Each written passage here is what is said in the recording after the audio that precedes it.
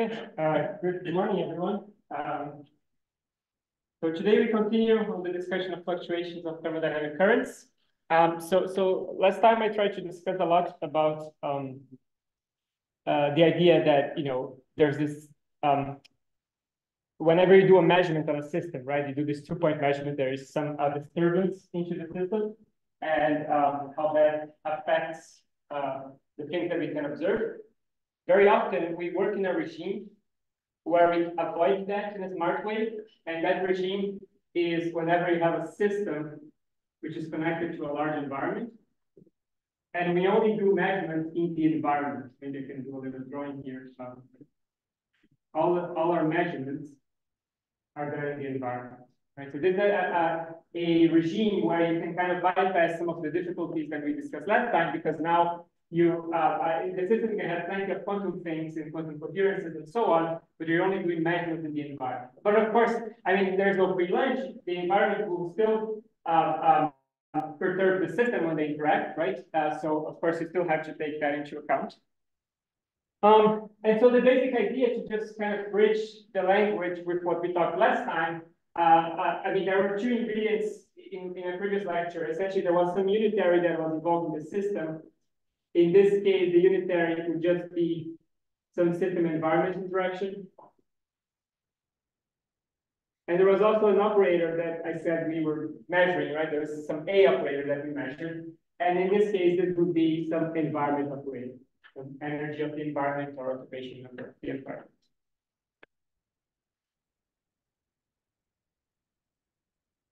So doing this is actually quite difficult, especially if your environment is like a many-body system, right? So what I'm going to do here is actually kind of avoid going through this construction because that would actually take a long time. There's a lot of approximation we would have to do. And I will discuss like an effective way of obtaining nice results, which hopefully will be more practical and intuitive. So the results that I'm going to present today are in this paper. This is a tutorial paper, so it's a pedagogical introduction, and yeah, hopefully it was written specifically to have a more pedagogical introduction to some of these topics. So what I'm going to do here today is I'm going to assume an effective Liouville master equation description for the system interacting with the environment. So I'll assume that the dynamics of the system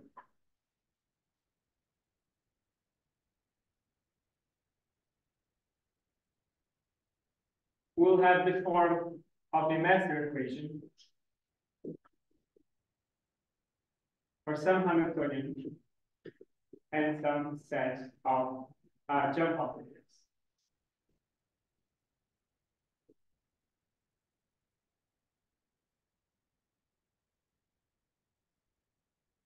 So if you haven't seen a master equation before, it's kind of easy to explain. So this first part is just the unitary dynamics that you would obtain in the system completely closed.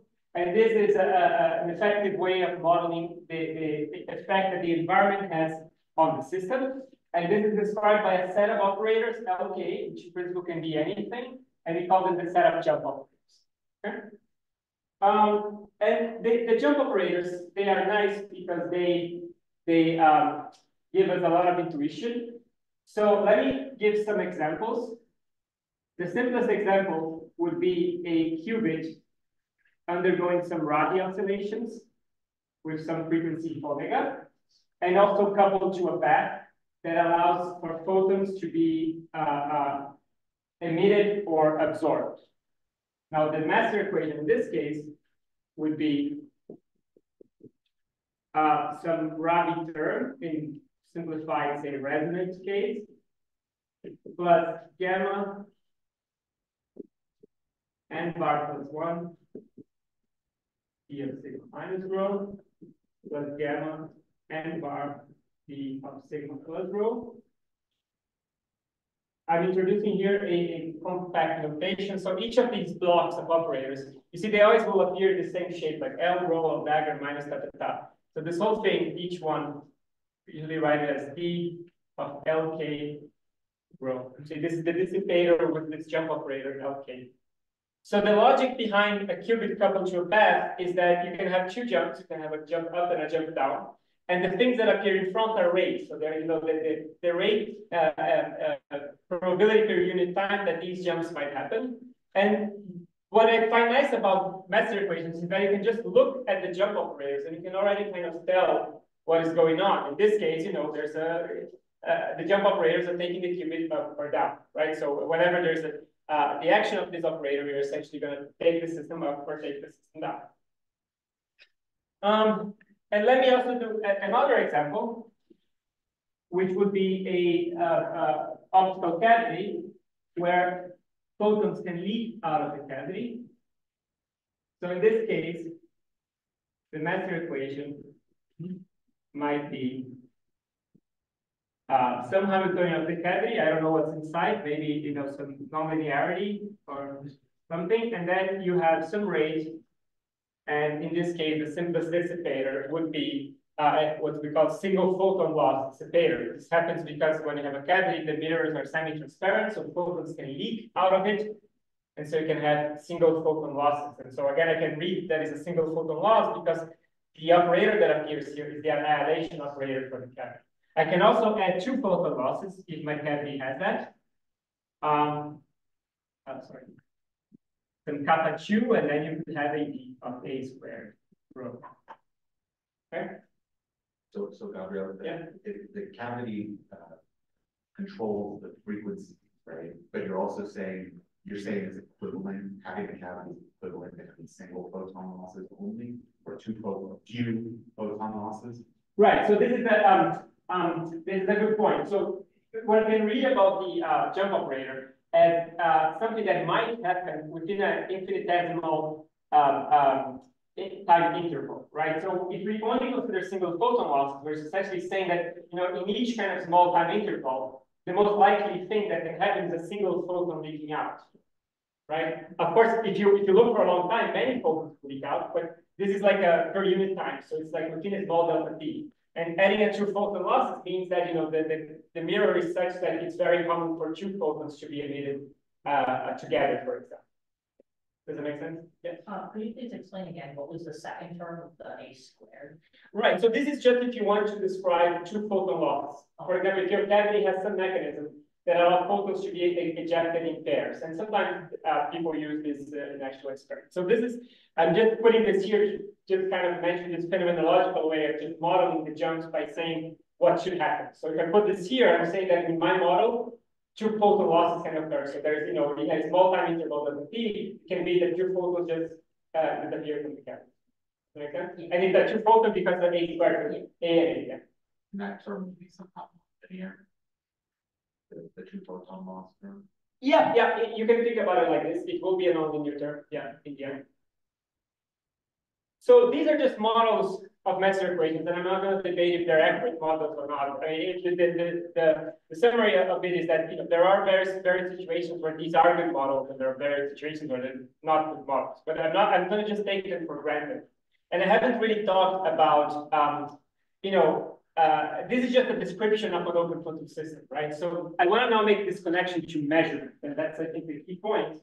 So I want to argue that when you have an equation like this term plays a special role in the dissipator. And the reason why it plays a special role is that we call this the jump term, and it's kind of clear to see what this means. If we take the qubit example,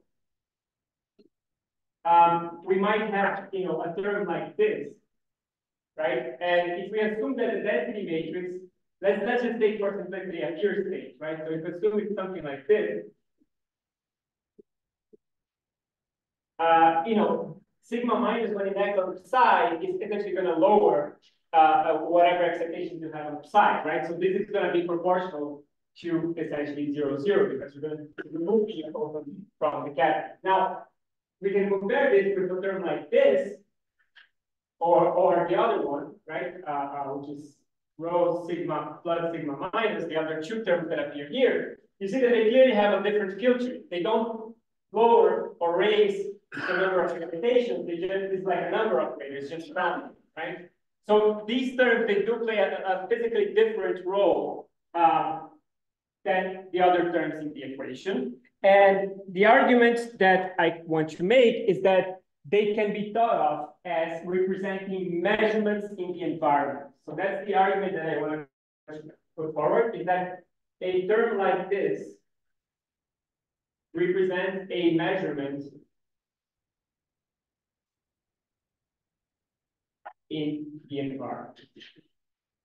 So the basic idea, if you think about a single atom that can emit or absorb photons, you can imagine that you have a little detector in the environment, and this would be a continuous detector. The detector is just sitting there. And if a photon is then emitted, it will reach the detector, and you hear a click, right? So the emission of a photon, the action of this term, will be associated to a click in a detector. And that's the abstract mapping that I'm going to use. So these terms represent abstract clicks in detectors that are placed in the environment. You can ask the very reasonable question, is this really observable? Not always, but sometimes. But I'm going to assume that they are. Right? So I'm going to assume that you have a bunch of detectors here, and that, to each LK, I will have a different detector that can click when that jump occurs. So maybe for the lack of a better name, we call each LK a channel. So this would be the emission channel, and this is the absorption channel. This is the single photon emission channel. This is the two photon emission channel. We just call it channel. And so we assume that we have some kind of detector that if there is an emission of photon, it will click in the environment, or if there is an absorption of a photon, it will also click in the environment. And again, you can perfectly well criticize this and say that not all of these jumps are detectable. That's fine. We'll actually take that into account. But for now, we're going to assume that all of them are. So all of the jump operators are in principle reachable from the environment. Yep. So you're saying that only the terms that are LK, rho, and LK are the ones that have represented, right? So not the terms? Yes, and I will now make this a little bit more formal. Yeah. But does the intuition kind of make sense? Yeah. And Gabriel, if you include your detector in your environment, could you then say it's also measured by the environment? It's a measurement in the environment, or it's the environment is measuring the system? Right, yeah. It's kind of like the measurement problem issue, right? Exactly. So yeah, so the environment is affecting the system, but you assume that somehow this is translated into an actual click. So there's something here with the number. Okay, so I now want to make this a little bit more precise. And to do that, I am going to do the following calculation. So I will rewrite my master equation. I'm going to do the general one, right? So I'm going to just focus on this kind of general master equation. We usually write this as L times rho. L here is called the Liouvillean. That's a name borrowed from classical mechanics. But what is important is that L is this whole thing here, which is a super operator, but it's linear. So it's linear in the sense that, if you put rho here as a sum of two density matrices, it's like linearly on it. But it's a super operator because it acts on operators. So the thing that it's acting on is a matrix. And so it can act on the left and on the right. So that's why we call it a super operator.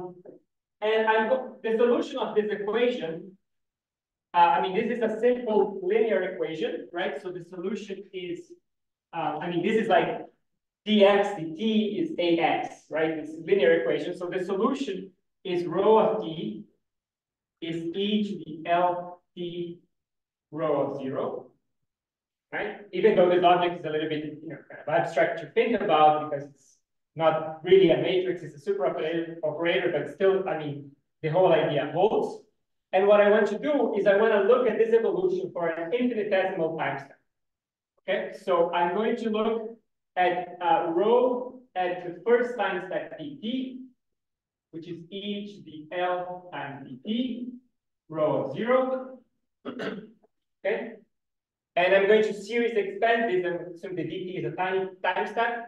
So this will be rho of 0 plus dt times L rho of 0. Yeah. And I will now open this up. So I'm going to just, insert this result. So this will be rho of 0 minus I dt h rho of 0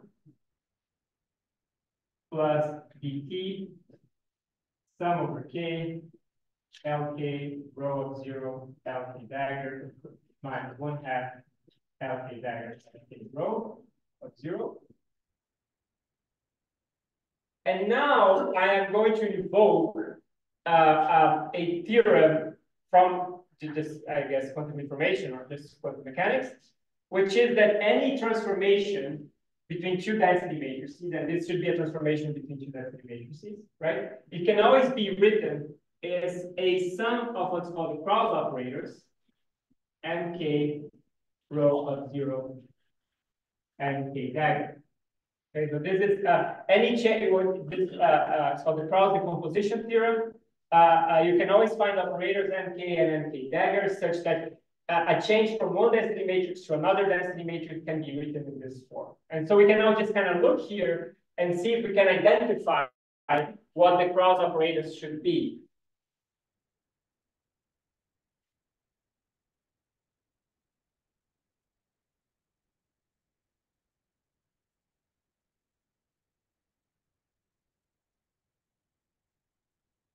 The definition of the cross operators that actually result. Right, yeah, so this cross theorem, I can probably even write it down here in more detail. It says that, you know, if what is the most general way that you can change a density matrix to a density matrix? So density matrices are positive, that an operator that phase one, right? So the most general change is if you map rho to some set of matrices like this, and they only have to satisfy one condition, which is that it's a kind of normalization condition, which looks like this, that they sum to one. So the idea is that if you change the density matrix like this for any set of matrices, doesn't matter how many you have here, 100, that add up to one, this will produce a valid density matrix. So this kind of thing here will still be a valid density matrix. So I want to write this like this. And the reason I can actually already say it is because we can always think about each individual n here as an actual measurement. So we'll associate each of these cross operators n to a specific measurement in this scheme. And we'll see how that comes about. So yeah. Rho, is that the global density matrix of the universe and the environment and system, or is that a new system? This is already for the system only. Okay. So the whole effect of the environment are just summarized in the jump operator. So I already traced those in the environment. Yeah. Okay.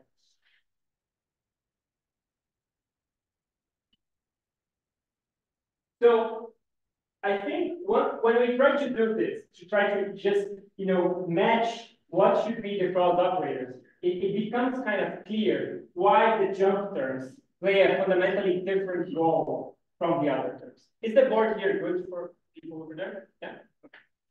So clearly we can find, we see this kind of left-right multiplication, right? And rho and dagger. And if you look at this term, it's quite clear that it has perfectly the shape we would like. Right, so this invites us to think that there will be some set of operators mk, which will be essentially square root of dt times lk, and this I will assume it's true for k different from 0, right? So k 1, 2, 3, listing over the jump operator. So that set will take care of this, right? But we still have everything else, like this term, and this term. We still have a bunch of terms, and we'll see if it makes sense. So this will be an ansatz, and we'll check that it works. If we bundle everything together into one operator that I'm going to call M0, and I'm going to try to see if this operator can be written like this.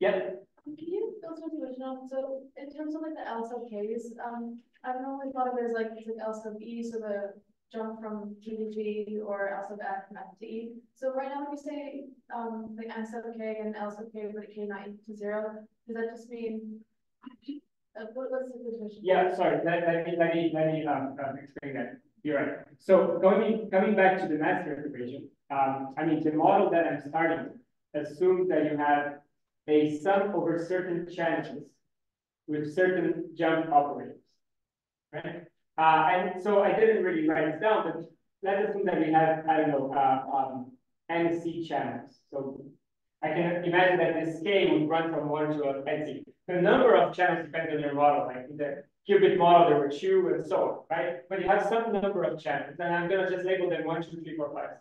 So that's what I meant, sorry, for K different from 0. So K here being each jump operator. But now I'm going to have another one, which is going to take care of the other things. And just for convenience, I'm going to call that M0. It's like K, I added like an extra term. Instead of K going from 1 to NC, it's just going to go from 0 to NC. Okay, so it's not supposed to be like a direct jump operator. Right, exactly. And we'll see that this is actually the no jump. So this will be jumps and this will be no jumps. We'll see that next. Yeah. So, I mean, let's just check that this works. Oh, yeah. Is that a 1 minus I dt? Yes, this is a one being identity matrix. Sorry. Oh. Yeah. So let's check that this works. Let's just do this calculation. M0, rho 0, M0 dagger. And so this will be, maybe I can, yeah, let me just do it. 1 minus I dt, H minus I over 2, sum over K, alpha dagger K, rho of 0, 1 plus I dt, H plus I 2, sum over K, alpha dagger K. And now I'm actually not going to write this down fully. We can just kind of stare at it for a second and convince ourselves that it's actually going to give precisely the terms that we want. So we want this to reproduce this thing and also this thing. It's everything that is not associated to the jump. And so if we look at it, for example, the terms of order dt to the 0, right, it's going to be 1 times rho times 1. So that seems good. It's going to give us the first term. And then there will be terms of order dt to the 1. So there will be, for example, this times rho times 1 and 1 times rho times this, right? So if we look, for example, at the Hamiltonian term, this will be minus I dt h rho, and the other term will be I dt rho h. So this will give us exactly the commutator here. Does that make sense? Yeah. And we can convince ourselves that this is also going to hold for the other term as well.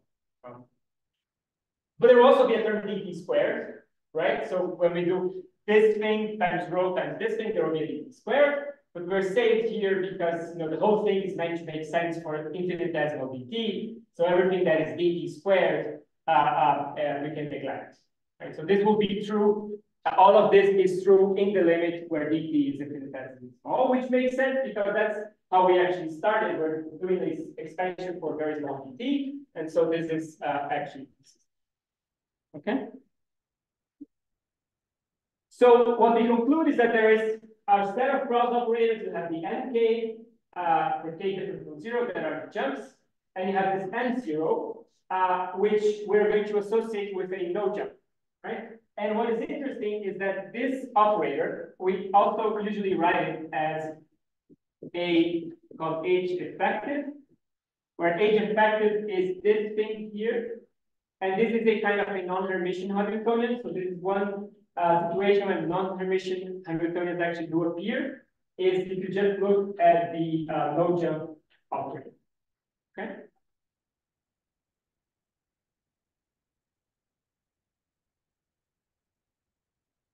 Good.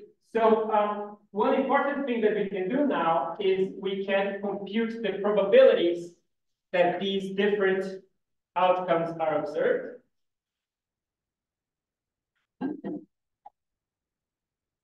So according to the generalized measurement formula,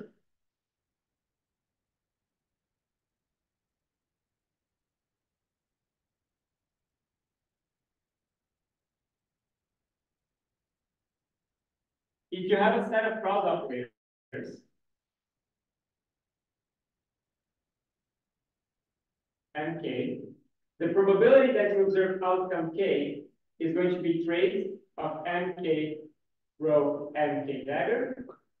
And if you do observe k, the state should be updated to mk rho mk dagger divided by k. This is the generalized measurement postulate in terms of cross operators. So the recipe for the probability that we obtain each outcome k, and how we should update the state when this happens. And so the first thing we can do is we can just have a quick look into the behavior of these probabilities for our two operators, mk, where k is different from 0, and m0. So we see that for k different from 0, we're going to have pk to be dt trace of lk dagger lk rho 0. And so you see that the probability is infinitesimally small. Yeah. So when you say outcome k, we mean like the action corresponding to the jump of L. Like if L was A, then it would be the probability of a photon leaking. Yes, exactly. So each channel, we can imagine that there's a physical significance to it. So for example, a photon leaving the back, a photon entering the back. So when I say the probability that this k clicks is the probability of that thing happening. Yeah, yeah. And so what we see here is that this is actually infinitesimally small, right? It's proportional to dt. So at each time step, this is all for a single tiny time step. The probability that the jump actually happens is tiny, right? It's infinitesimal. And the probability that the no jump part happens is going to be, I mean, because probabilities have to add up to 1, it's just the sum of these things. And so you see that it's much, much higher, right? So with overwhelming probability, the system is actually not going to jump. It's going to evolve according to this operator m0. And there is an infinitesimal probability that the system might jump. Okay?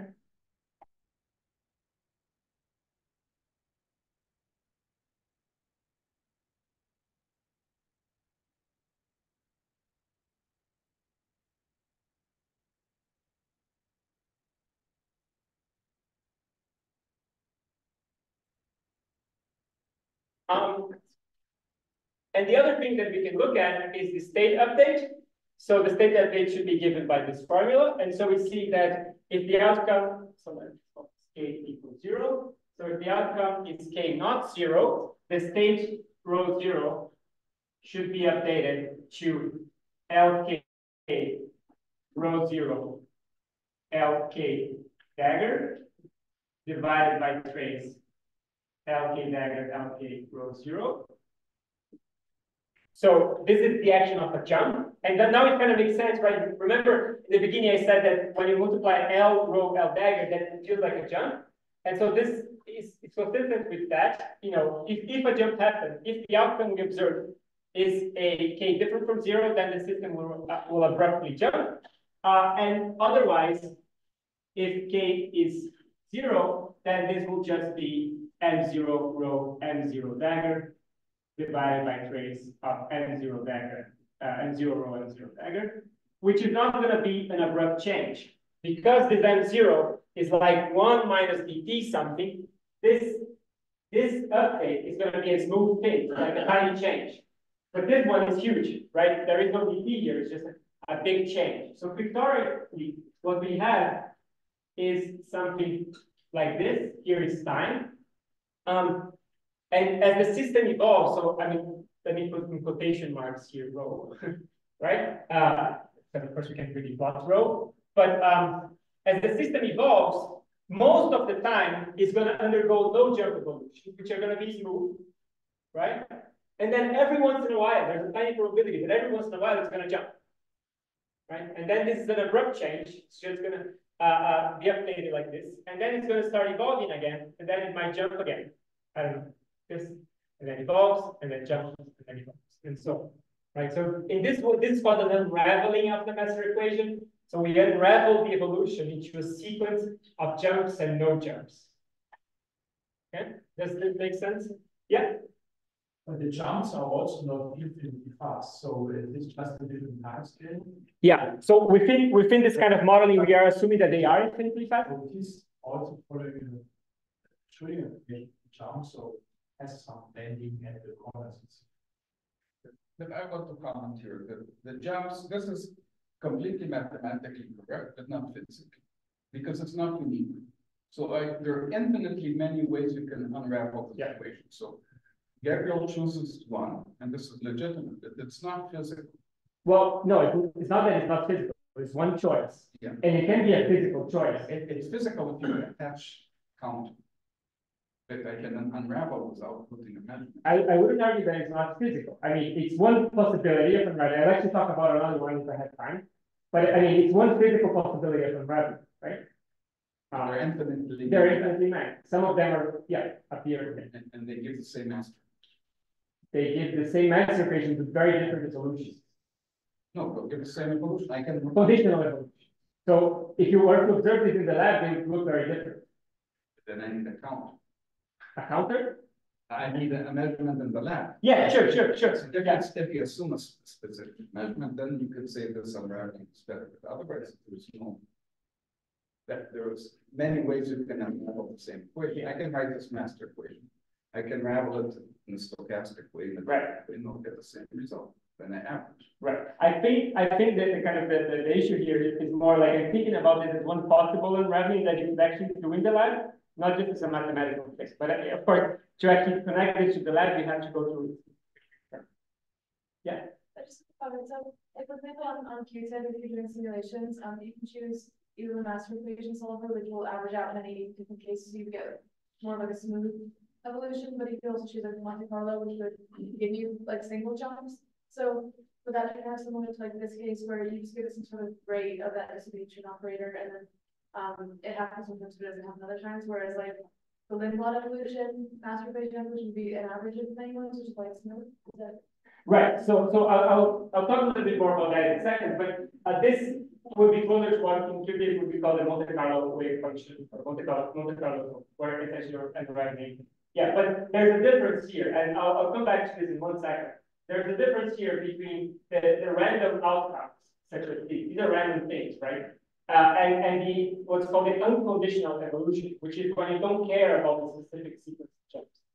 Okay, so I'll talk about that in a second. I just wanted to quickly show how this could be played with, I guess. So let me see. I can probably need to zoom in here. So I start with some selfless advertisement. Sorry about that, but so we have this library called Melt, which is kind of a analog of QTIP but for Mathematica, and you can find it in this website. I'll make sure to send this file around so that it's shared with everyone. And so let me just give one example. Suppose you have a qubit with some Rabi oscillation, sigma x, and the two jump operators, the two channels that I mentioned, right? Now, the way you would do it is you define your Liouvillean, but you define your jump operators, L1, L2, so these are the LKs, you define your Hamiltonian, and then a actual quantum trajectory, let me just skip here, would look like something like this. So this would be the population of the qubit, right, as it evolves in time. So you see that it can undergo jumps up and down. Actually, I see that this is already reversed, right? Clearly, the arrows are pointing the opposite direction that they should. Sorry about that. But essentially, the idea is that in between jumps, the populations are just going to Rabi oscillate up and down, right? So these are just the Rabi oscillations. But then randomly, every once in a while, they can undergo certain jumps, right? And the jumps can go up and the jumps can go down, okay? Now, the argument that I want to make, and I think this is an important one, is that this can actually be a physical thing, right? This is I mean, you can think about this as just a mathematical unraveling of a master equation, but that's not necessarily the case. You can actually observe these things in the lab. You can actually observe these clicks in the lab in certain experiments, right? So maybe you might not be able to observe all the jumps. For example, it's if you think about photons being emitted or absorbed, usually you observe the emitted photons, but you don't necessarily observe the absorbed ones.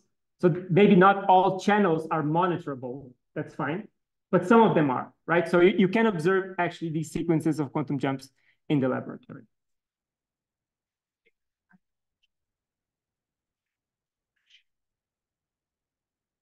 Right, right. And I think this will be a big part of what I want to talk, more and more, which is, this is a random thing. And now we can start building statistics and we can start taking averages in different ways, right? And this will give us meaningful things. But underlying all of these statistics is always a trajectory, right? It's always a sequence of quantum jumps.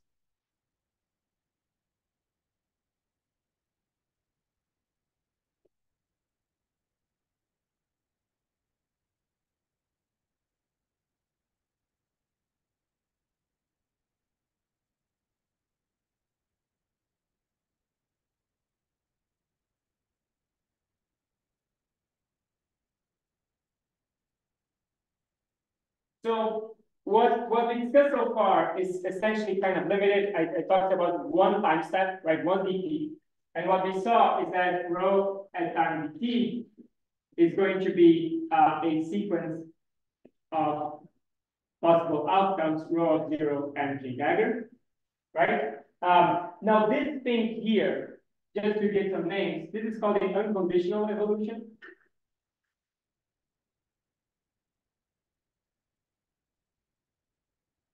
Let me, in fact, be precise here. K can go from 0 to NC, so it includes also the no jump, right? However, we saw that the conditional evolution is essentially, and I'm going to put a little c here to call it conditional, is that this will just be one of these terms with pk is being traced of nk rho 0 and k dagger. And so this is called the conditional evolution.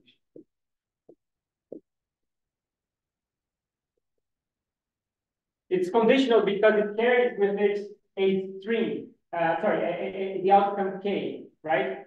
This depends on the outcome k. So you sample your k from 0 to nc, right? And then this state now depends on your choice of k, right? So to be precise, we should probably write this as rho c of dt given k. I mean, that would be a more, correct notation, say, in this case, conditioned on the fact that the outcome that I observed was k, right? But to be honest, we usually omit this just to, for notational purposes. But what's important is that whenever I write rho c, this always means the conditional state. And if you want to recover the unconditional state, so the unconditional state, rho of dt, is going to be a sum over k over all probabilities times all conditional states. Right? And we can see that this will make sense because I have, with this probability pk, I multiply this thing, pk's cancel out, and I just recover this. Right? So the unconditional evolution is an ensemble average of the conditional evolution. So this is a single shot thing, right? You do the experiment just once and you get a random state. This is single, very, very single shot. Just like one experiment, you can just get one random state. But of course, if you were to repeat this experiment many times, and by repeating, I mean resetting back to the initial state. So it's an ensemble averages. Reset back to rho 0 and do the whole thing again, you would get this unconditional. So you can always think about the solution of the master equation as an ensemble average thing, right? Whereas a specific unraveling is a single shot. Yeah. So with the conditional evolution, are you applying the state updating rule? Like the generalized measurement postulate, are you updating the state according to? Yeah. So the way that you generate this is very simple. Is you start with your rho 0, compute all of these probabilities, 0, 1, 2, 3, up to NC, sample them, just throw a coin or whatever to sample them, and then whatever you get, you do it like this.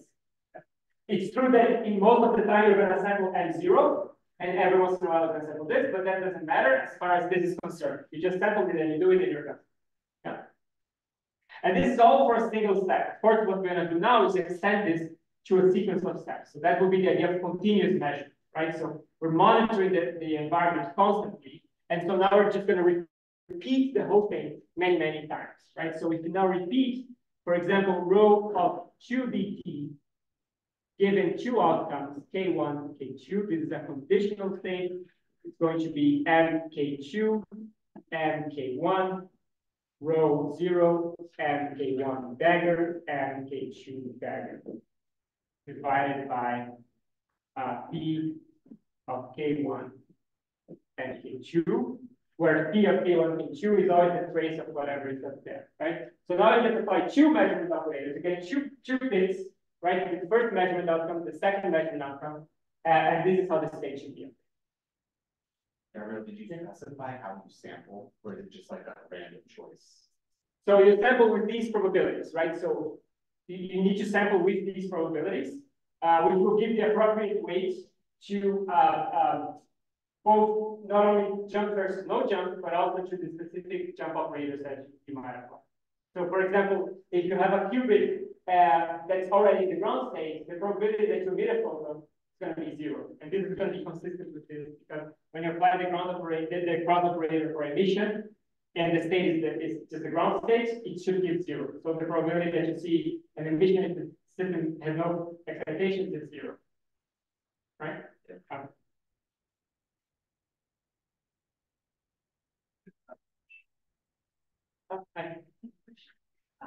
The probability PK1, K2 is that just PK1 has to do, are we considering that?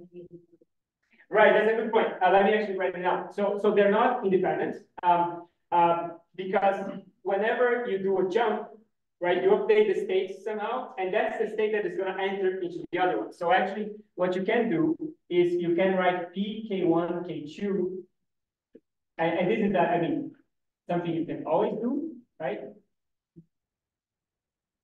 You can always write it like this by Bayes' theorem. PK1 is exactly this thing, right? And PK2 given K1 is going to be trace of MK2 row of PT given K1 MK2 dagger. So you use the state from the previous update and you sample your MKs.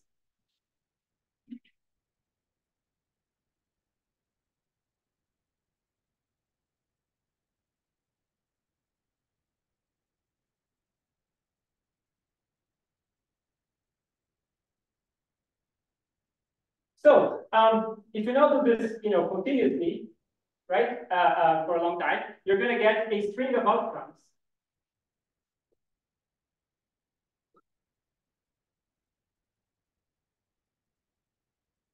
Something like K1, K2,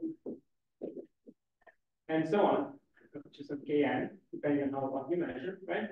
And so this is your measurement record. It's a bit string of outcomes.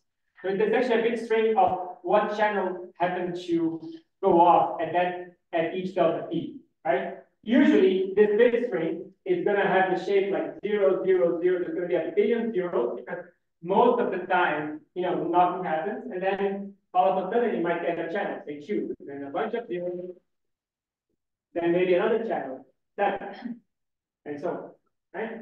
So your string is going to look like many, many zeros with a few channels in between, which represent the jumps that occur. Okay?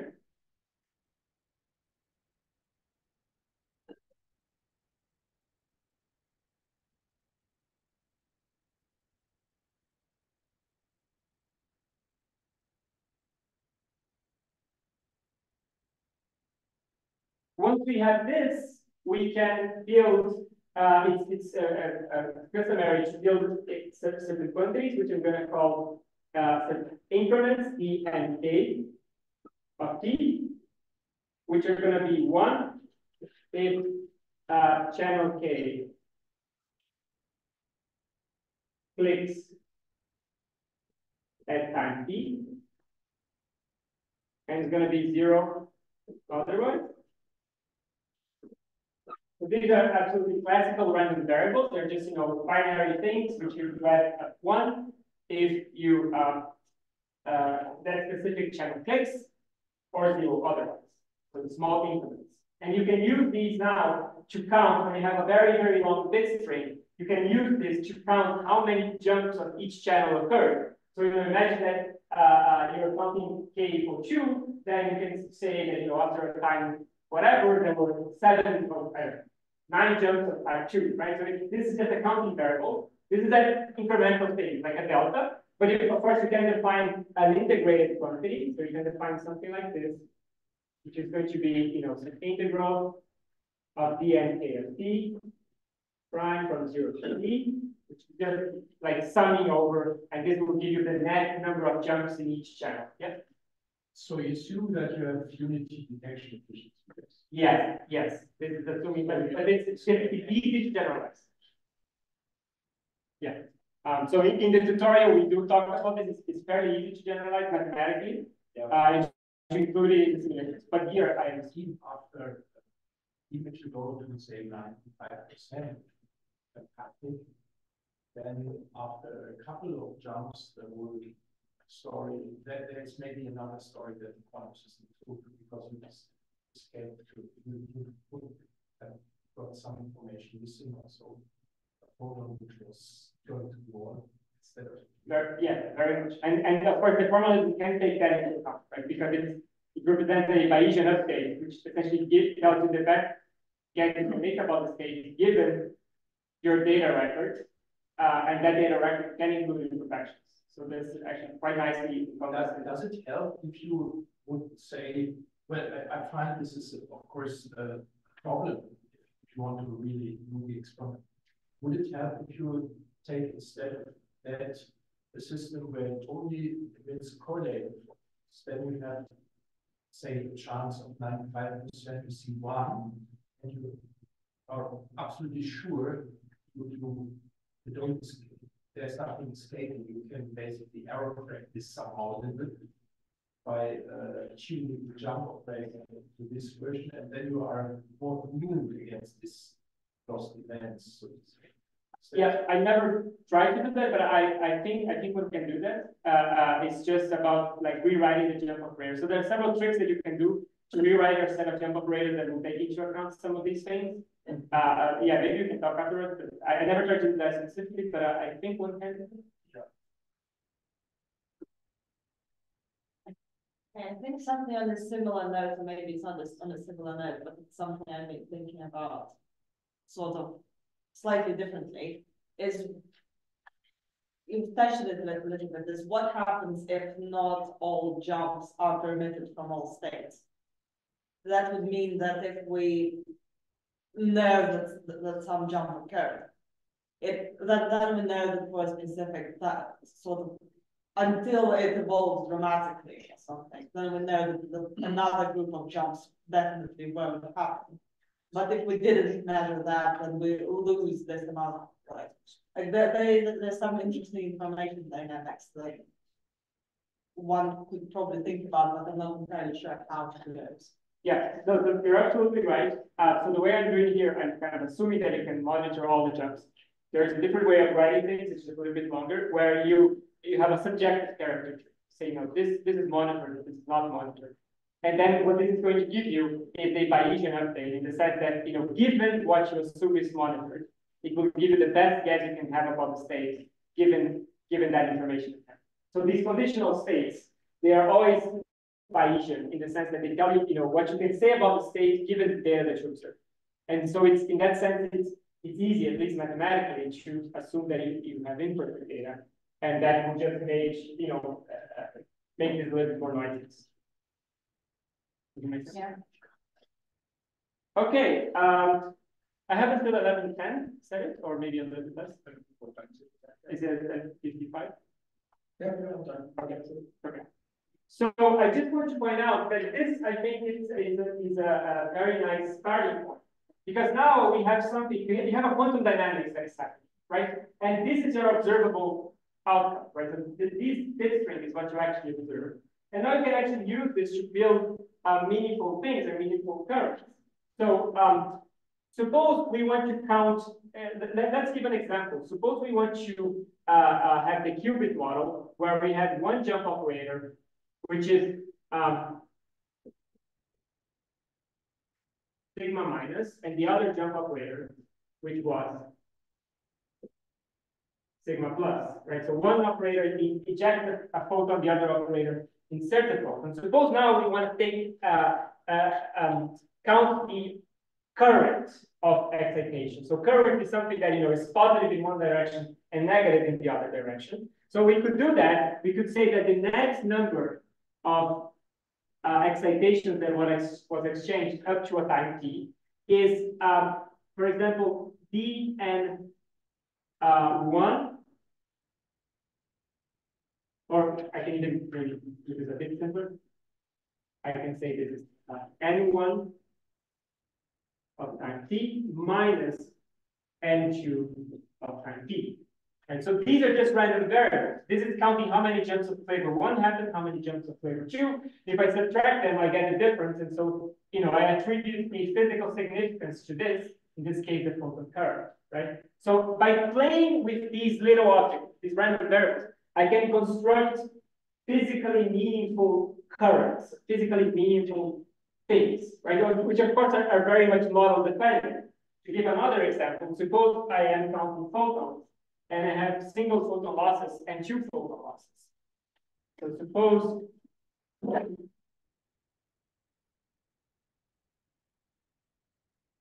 suppose I have one jump operator being some rate times a, the other jump operator being another rate times a squared, for instance, right? Now I could suppose I want to count the net number of photons that's flowing, right? So the net number of photons is going to be n1 of p plus 2 n2 of p, because I know from my physical model that this counts as 2 photons, right? So this is the physical part. What I showed before was highly mathematical. This is how you connect to real physics. You build currents by attributing physical significance to your jump operators, right? Depends on what you want to do. And you can do many currents, right? So any model will not have only a single current, it will have many currents. Another example is one thing called the dynamical activity,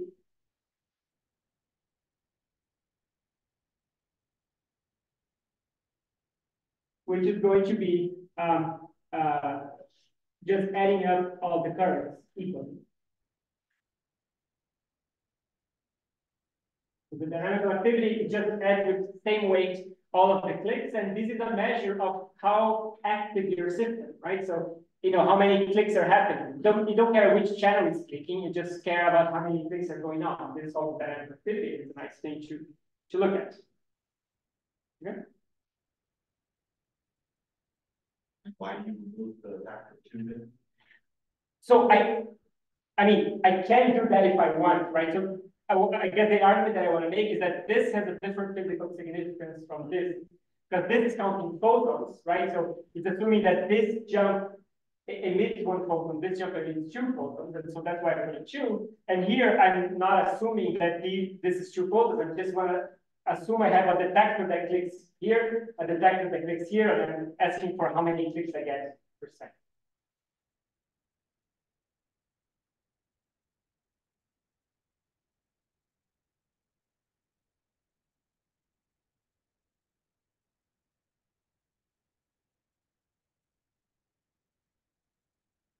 Okay, so more generally, I can define the net number of excitations up to a time t as some physical weights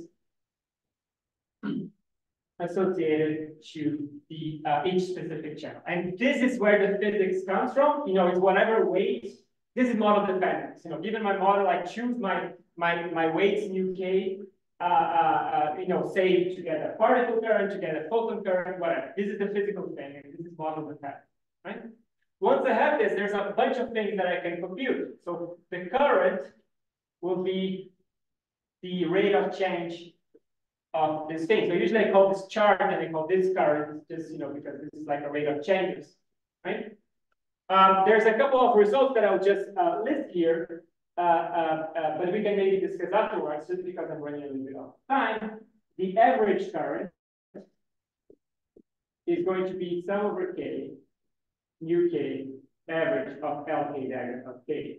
So if you just want to look at the average current, you just need to average your jump operator LK diagram of K and multiply this by mu K. You can also look at other things. You can look at the variance of N of T, for example. So that the variance of this thing, and this will be some 2-point correlation function. So it's going to be written like this.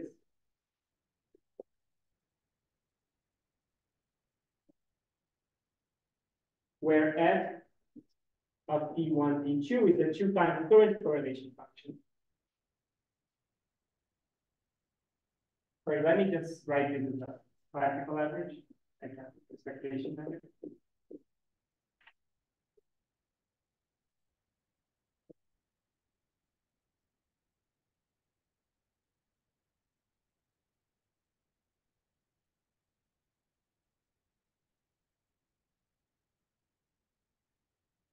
So the only reason why I'm writing all of this, and I'll come back to this next time, is just to say that now we have a bunch of random variables, and it's completely classical. So this is, is the realm of classical stochastic process. And then we will compute a bunch of meaningful quantities, right? Which actually tell us a lot about what's happening inside the system. So we'll come back to these definitions last time. But what is not being told here yet is how to actually extract these quantities from the quantum dynamics. So I just wanted to look at this formula for a second, because the thing on the left is the average of a classical stochastic process. And the thing on the right is a quantum expectation pattern, right? So this is kind of similar theme to last time, where you're mapping some classical observable thing that you might measure in the lab to some quantum something happening inside your quantum system, right? And we'll also be able to do this for all the other quantities. So we can actually define the right formulas and easily computable formulas for pretty much any kind of quantity that you want to play with. So the process here that we have is this. This is the data, right? And everything else is post-processing of data. We just want to play with the data and try to find meaningful physics from it. But the data that we get is just a giant picture, right? So let me just show you, before we finish, let me just quickly go through a bit more of an illustration. So I showed this plot of a quantum trajectory. Suppose I want to look at the particle current, or the particle charge. So it might look like this. You see, it's something that starts at 0, and I'm going to attribute a count, which is +1 or -1, depending on which jump happened. So here there was a -1, it goes down. And then there was another jump, you see, like right afterwards. So it's 0 again, and up and down and so on. And of course, you can imagine that this goes for a very long time. So we're just monitoring this, and this will give you the net charge that flowed, right? If you want to compute the average current for this model, there are simple functions to do it. You just need to say, I want to compute the function that has these 2 jump operators, and the weights that I want to apply is 1 or -1. So this is the particle current because I'm subtracting, right? These weights tell you the physical current. And you find that the current on average will be given by this formula. And this now has a lot of physics into it. For example, you can see that there is a current because there is a Rabi drive. So the model here is, again, a qubit undergoing Rabi oscillation, and it can emit photons and absorb photons from a single path. If there are no Rabi oscillations, the average current should be 0 because the average number of photons you emit should equal the average number of photons that you absorb. But because you have Rabi oscillations, you are actually emitting more than absorbing, and so you get something here that is finite. So if you set gamma omega to 0, this would be 0. We could also look at the dynamical activity, which is just setting the weights to 1 and 1. And I don't care about what's happening. I just want to count clicks, right? And now you see that this quantity is not going to be 0 when omega is 0, right? So even if you don't have a Rabi drive, things are still happening, right? There are still photons being emitted, photons being absorbed, right? And this is a continuous process happening all the time. And the dynamical activity will give you how many clicks per unit time you would be observing, right? And you can also compute other things. So if you want to compute the 2-point correlation function, we'll go through these later on. But of course, you can compute any kind of statistical quantity that you want, right? So this opens a kind of a Pandora box in the sense that there are many statistical quantities which are meaningful, and that you can play with and actually connect with experiments. So you might have heard about so-called global coherence functions, G1, G2. This will follow from this. I mean, for the specific case where your system is a cavity, for example, these quantities will be related to the coherence functions. But this is also holds for quantum dots and electron tunneling and so on. So this is a little bit more general, right? So there are many things that you can do with it. Yeah, and I think I'm going to stop here. So thank you very much.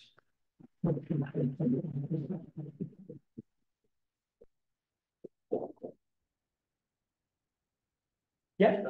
So last time we were kind of discussing also the quantum dynamic reactivity in the quantum field. I was just wondering how it relates. Is it the same quantity that it should be the one that driven that? Right. So this dynamical activity here it would be the dynamical activity of the observed jumps. And the thing that I was talking last time, which people call the quantum dynamical activity, it actually has a part that is not associated to observable jumps, which is somehow associated to unitary dynamics. And as far as I know, it's kind of an open question exactly what's the physical interpretation of that. But the things that appear in the quantum KUR would be that one. If you try to use this quantity for the KUR, it can be violated for quantum systems. Yeah. So thank you for the talk. Actually, my question is, do you know which of the, in a multi-particle system, which of the emitters are sending the photon out, or is this unknown? I didn't get it. So is it clear that atom 1 has emitted or atom 2, or is it just clear that you got a click? I think that would very much depend on your physical system, right? I mean, the model can take care of both. That you know exactly the location where. So for this model, it's actually a single atom, right? It's just a single emitter. Yeah. Now, larger systems, yeah, scale it up a bit, and then because then this interference of different pathways plays a very interesting role in the correlation function also. Right. I don't know whether you go into this direction or what is the because for a single particle, of course, on a jump, histories and so on are interesting to deliver. We are all looking for multi-particle entangled systems and how that is applied and in this case. And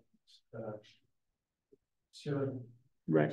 So I guess what I can say is this: if you want to consider, say, let's say 2 particles, just for simplicity, right? So 2 particles emitting, you can consider, I mean, adding the situation where the emissions don't interfere. So they count to the same click. So, there's a detector that cannot distinguish the 2, but there's no interference between the emissions. I would say that is almost trivial to do it here because you just need to add your current like this.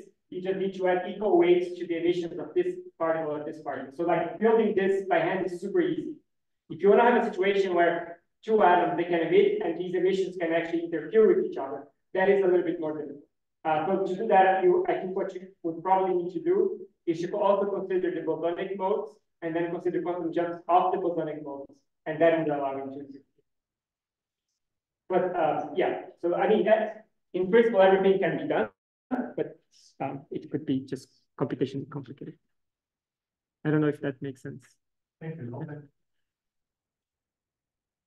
So I think we'll stop here. Okay, and then I think Gabriel.